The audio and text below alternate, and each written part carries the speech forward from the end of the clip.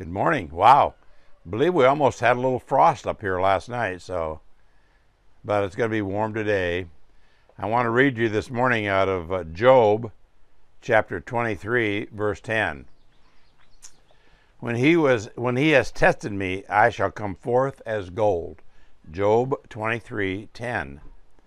Affliction can be a means of refining and of purification.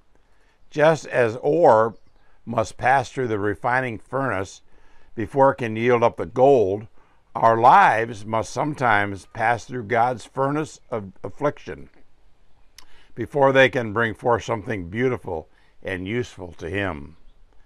We might never have heard the songs of Fanny Crosby had she not been afflicted with blindness. George Matheson would never have given the world his immortal song, "O Love That Will Not Let Me Go." Had it not been for the pain of personal tragedy or heartache, the Hallelujah chorus was written by Handel when he is poverty-stricken and suffering from a paralyzed right side and right arm. Affliction can make us stronger in our faith and develop our confidence in God's watch care over us.